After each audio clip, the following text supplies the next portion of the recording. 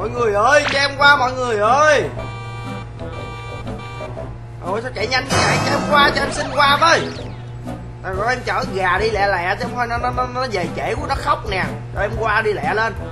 Rồi cho em qua, qua được một chiếc rồi các bạn. Đây phía trước đây một con xe khách nữa kìa. Cái này đường nhỏ mà sao khúc này đông xe dữ vậy ta? Cho em qua luôn bác Tài xe khách ơi. Trời ơi.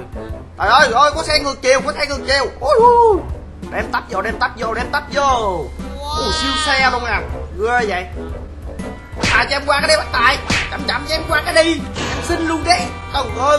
Em bò đến giờ phía sau em khổ lắm rồi. Trời ơi, công nhận mấy cái đường nhỏ nhỏ như vậy mà xin vượt cực khổ dữ vậy ta. Phía trước lại thêm một con Gangover nữa kìa các bạn. Ôi ôi, toàn siêu xe không. Cho em qua luôn đi anh ơi. Qua luôn để hỏi em rớt xuống núi bây giờ đây nè. Cho em qua đi, cho em qua đi.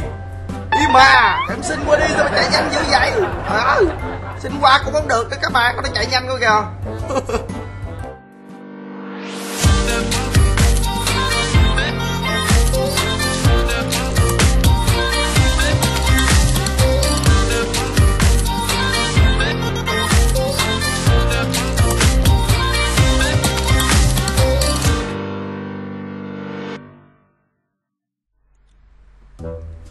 Hey, ok, và chào mừng tất cả các bạn đã quay trở lại với channel của mình.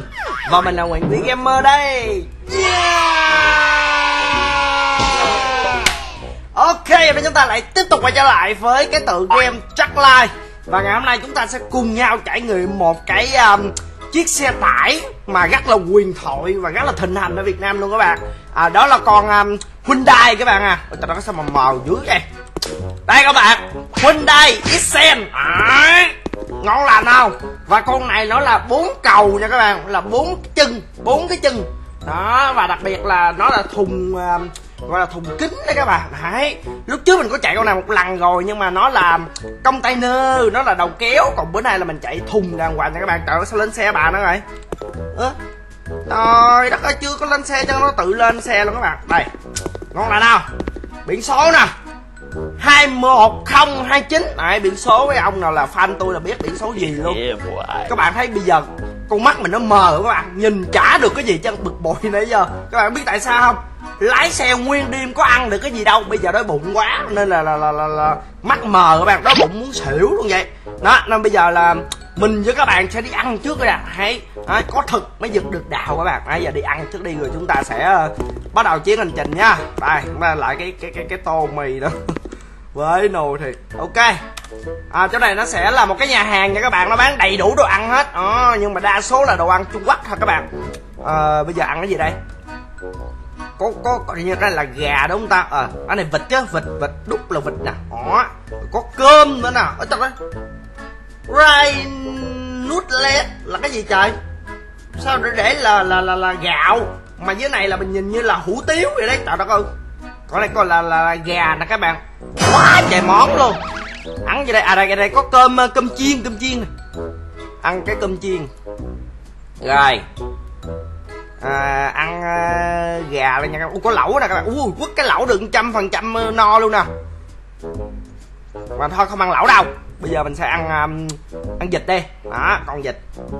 Rồi ăn thêm cái gì nữa giờ? Ăn thêm 2000 years later. Không biết luôn mà. Thôi quất cái lẩu luôn các bạn. Dân chơi các bạn. Đấy, ăn được 185%. Rồi ok. Cái này tổng cộng mới là 169 đồng nha các bạn. Rồi quất. Ok, no đi. Rồi. Mắt sáng tỏ luôn các bạn, không bị mờ nữa các bạn. Ok, ngày hôm nay các bạn sẽ dùng cái con này để vận chuyển hàng nhá. Hôm nay là mình sẽ vận chuyển hàng từ cái thành phố cái gì đây? Cái thành phố Taiyo Jejan đi lên trên một cái núi nữa tên là Yube Village. Đây là một cái làng nha các bạn. Đó, và cái đoạn đường này là cái đoạn đường rất là nhỏ, một cái đoạn đường mà gọi là đi lên núi các bạn, đường nhỏ xíu và chúng ta sẽ vận chuyển gà các bạn. Này, vận chuyển gà lên núi. Ok. Rồi ok, mình đã check cái GPS rồi, bây giờ mình sẽ lên xe thôi. Làm việc, tới giờ đi làm việc rồi. Ok, đây là nội thất của con xe. chắc mình cũng không cần giới thiệu lại cho các bạn đâu ha. Rồi bây giờ mình sẽ let's go thôi, đi thôi các bạn. Rồi ok. Cái tiếng máy xe mình không biết nó có bị nhỏ quá không ta. Rồi mình sẽ chạy ra khỏi cái nhà hàng các bạn, để còn có xe mà đâu. Giờ này chưa có xe nhiều các bạn ơi. Bây giờ mình cho các bạn sẽ chạy lại cái công ty đó để lấy hàng trước các bạn. Trời đất ơi, mới tới cái đèn đỏ rồi, trời sao mà xui dữ vậy. Vừa ra là gặp nguyên cái đèn đỏ rồi, khổ thân. Rồi bây giờ cứ ngồi đợi 12 giây đèn đỏ nữa các bạn. Đó.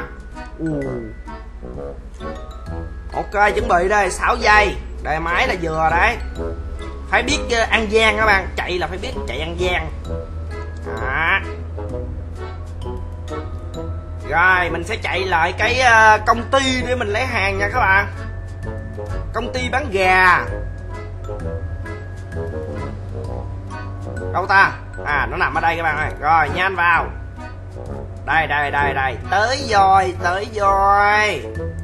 Quẹo vô. Đó. Tới nơi.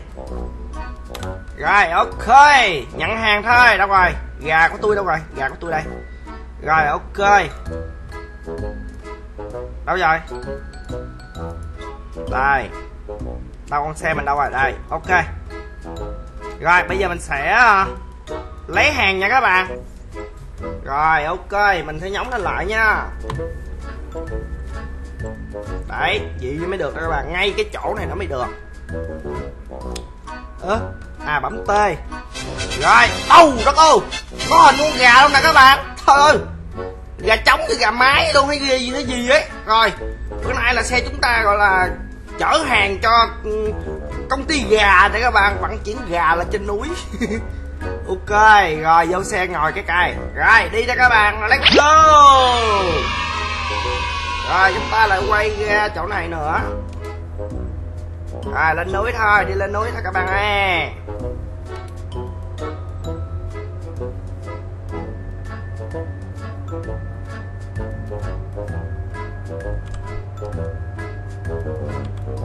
Ok, lên trên núi thẳng tiến. Đèn vàng. Quá luôn. Hay, hên quá. Này là mình qua đèn vàng nha, chứ mình không qua cái đèn đỏ nha, nên không có bị trừ tiền đâu các bạn. Rồi ra chỗ này thì chúng ta sẽ rẽ trái lên trên núi nè.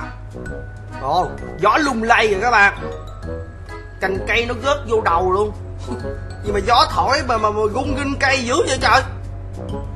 Gì mà gió thổi gung ginh cây vậy nè các bạn. Con tưởng nó bão tới hay gì vậy, cứ như là bão tới vậy đó các bạn. Ghê phải trưởng. Rồi cái đoạn đường này hiện tại mình đang đi ấy là nó còn ở dưới thành phố, nên là đường nó còn bự lắm các bạn. Một tí mình lên trên kia thì đường nó bắt đầu nó mới nhỏ. Lên trên núi ấy đường nhỏ xíu à. A few moments later. Đây. Rồi chúng ta rẽ trái đó các bạn, thấy một cái đường rất là nhỏ đúng không? Thì chúng ta sẽ quẹo lên cái đường này nè. Rồi rẽ trái. Đây là cái đường lên núi đó các bạn, rất là nhỏ luôn. Mặc dù nhỏ nhưng mà xe cũng rất là nhiều trên này nha các bạn. Ôi cái đường có chút xíu à các bạn. Đó, bên trước mình một chiếc xe kìa, bắt kè. Hello bác tài. Một chiếc Ford Transit. Có xe khách đó kìa các bạn, có xe khách đàng hoàng.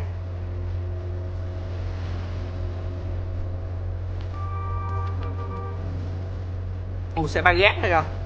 Con xe ba gác chở con heo các bạn có thấy không? Cái xe ba gác chở nguyên con heo luôn. Phải trưởng mấy cái cây rồi nè. Gió lung lay nè các bạn. Gì đâu mà cây nó nhúng nhích dữ thằng liên địa vậy. Ôi chú ơi. Cái gì mà chạy nhanh như vậy? Trời ơi, ông chạy sau lưng mình, ông đua xe nó chạy cái dèo lên tới cho mình luôn à, hết hồn chứ à. Cái gì đó chạy dữ vậy? Như bão chuẩn bị tới hay sao mà mấy thanh niên này chạy là nhanh dữ vậy trời. Ok, còn hơn đua xe đó các bạn.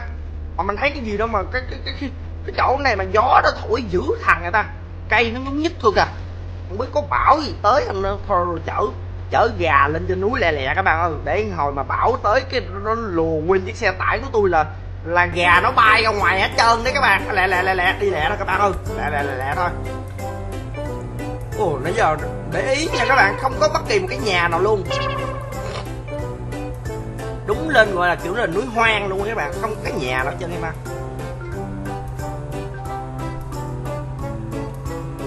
Đa số là rừng cây này nọ thôi, không thấy nhà luôn các bạn. Núi rồi, đây có một vài căn nhà nè, mà cái nhà nhỏ xíu trời. Có một vài căn nhà, đằng trước cũng có vài căn nhà kìa các bạn thấy không? Đó, đằng trước mình cũng có một cái căn nhà kìa. Nè. Rồi. Cái nhà gì mà nhìn như cái chùa chứ các bạn, như cái miếu gì đây, đúng không? Nhìn có ra cái nhà đâu.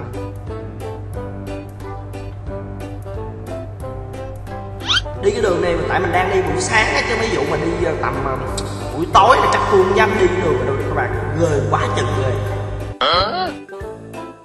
Thôi mình cứ đi theo CBS đi, chở hàng cho người ta trước đi các bạn. Hiện tại cái game này nó update rất là nhiều, và những cái đoạn đường nhỏ, những cái đoạn đường lạ cũng rất là nhiều luôn, nhưng mà mình chưa có thời gian để đi khám phá hết. Nếu các bạn mà thích cái tựa game này mình chơi thì mình sẽ đi khám phá rất là nhiều nơi luôn nha các bạn. Ồ, đây nó có một cái cua nè. Rồi ôm cua nè.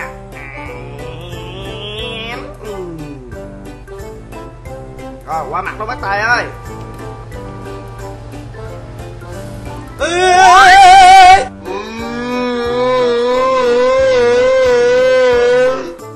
What the hell?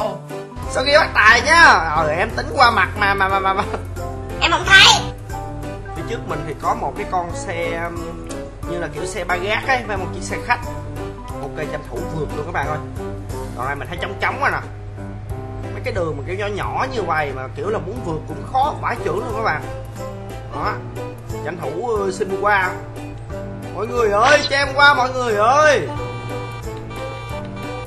Ôi sao chạy nhanh như vậy, cho em qua, cho em xin qua với. Rồi em chở gà đi lẹ lẹ chứ không thôi nó về trễ của nó khóc nè. Rồi em qua đi lẹ lên. Rồi cho em qua, rồi qua được một chiếc rồi các bạn. Đây phía trước này một con xe khách nữa kìa. Cái này đường nhỏ mà sao khúc này đông xe dữ vậy ta. Cho em qua luôn bác tài xe khách ơi. Rồi trời ơi, rồi có xe ngược chiều, ôi đem tấp vô. Siêu xe luôn nè, ghê vậy. Cho em qua cái đi bác tài, chậm cho em qua cái đi, em xin luôn đi. Trời ơi, em bò nãy giờ phía sau em khổ lắm rồi. Trời ơi, công nhận mấy cái đường nhỏ nhỏ như vậy mà xin vượt cực khổ dữ vậy ta.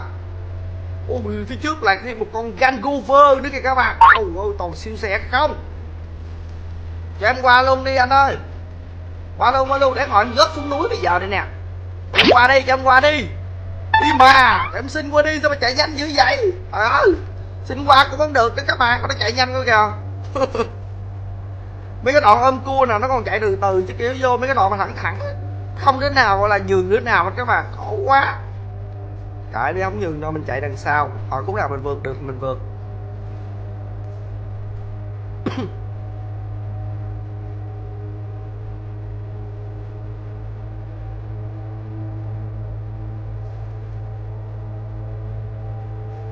Con Gangover nó chạy nhanh quá các bạn.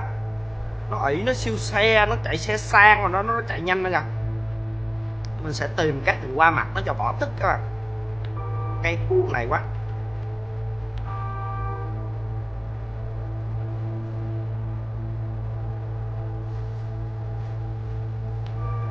Qua cái bắt này ai bóp kẹt cầm giết lỗ tai luôn. Cuộc đời một cái cua con ơi, cẩn thận qua cái đoạn này.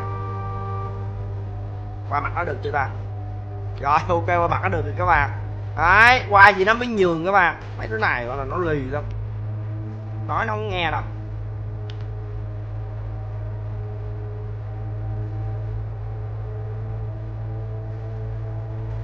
Phía trước còn quá trời đường luôn các bạn ơi. Không biết khi nào mà em mới đến nơi nữa.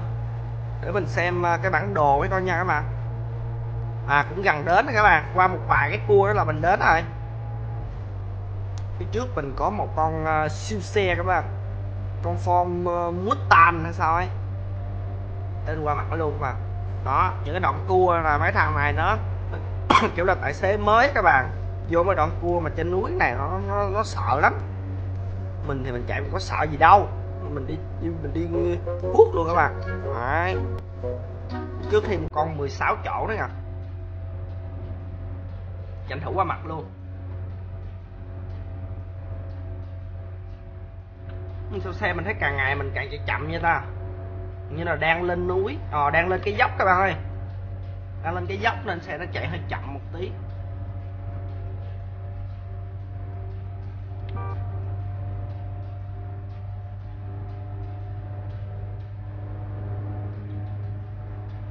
Rồi qua cái cua này nữa là mình đến được cái nơi giao hàng rồi các bạn.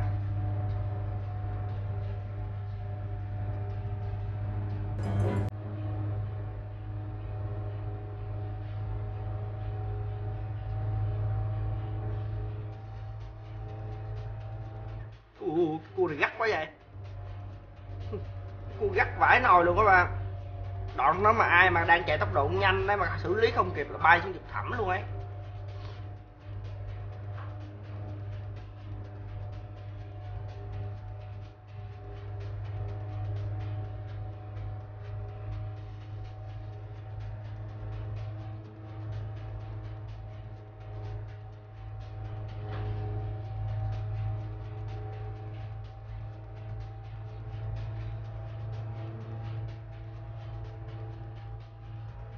Rồi gần đến nơi rồi các bạn ơi.